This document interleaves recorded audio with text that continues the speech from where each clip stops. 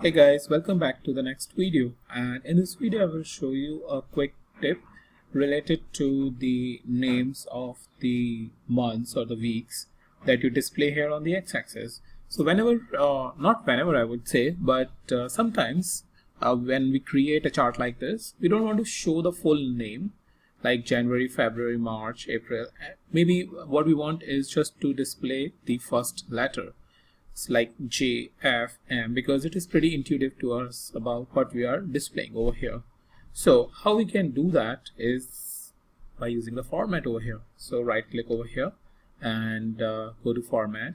Within the format you have this default font settings, and over dates here you have a couple of options like automatic, full name, abbreviation, first letter. This is what we basically want.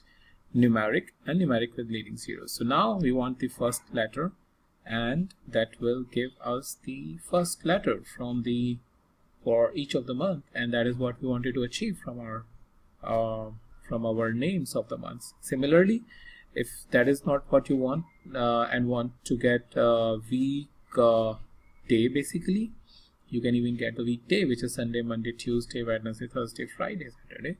So what we can do is we can right click and click on format.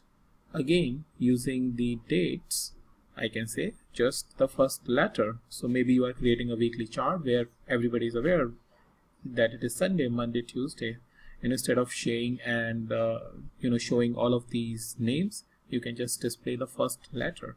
So that's pretty quickly I wanted to talk about how you can format your names, the month's name or the week names, and show just the first letter.